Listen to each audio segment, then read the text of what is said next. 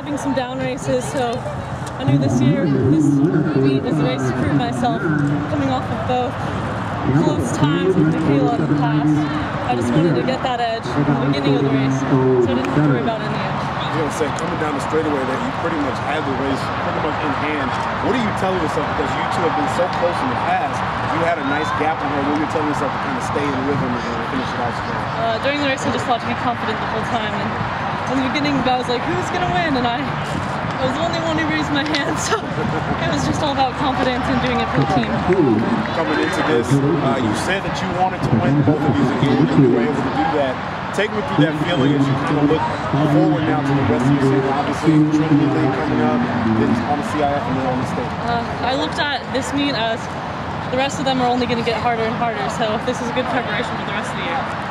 Like you said, finishing this here and that quest of winning two, just take me through what it does in terms of the team. Obviously, you guys have a team battle going on here today, doing very well in that regard, but how does it feel to accomplish that, knowing that you're helping the team?